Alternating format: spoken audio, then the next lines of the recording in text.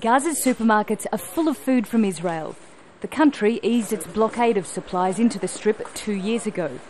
But an Israeli court has now forced the government to publish a 2007 report looking into how much food Gazans need to survive but not starve. That is unacceptable under international law because it targets civilians as a means of putting pressure on militants, in this case the Hamas regime.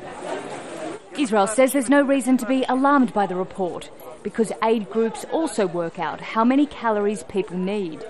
The document we're talking about is meaningless because it was drafted for internal discussions, and according to the Minister of Defense, it wasn't even discussed, let alone implemented as policy.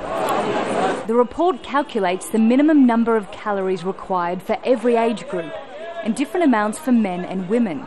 It found Gazans need 2,279 calories every day to avoid malnutrition, and it would take 100 trucks into Gaza every day for 5 days of the week to supply this.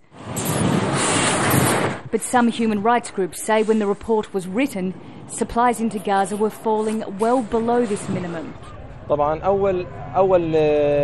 This is a clear confession that this was a systematic siege, and they know that they are making people's lives difficult. It's clear this was a collective siege which aimed to humiliate us.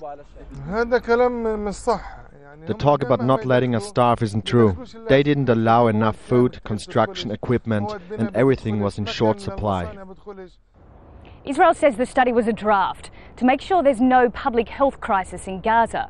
But in 2006, an Israeli government advisor was widely quoted to have said, "The idea is to put the Palestinians on a diet, but not to make them die of hunger." There's plenty of food available in Gaza now, but because there aren't enough jobs, most people can't afford to buy it. Nicole Johnston, Al Jazeera, Jerusalem.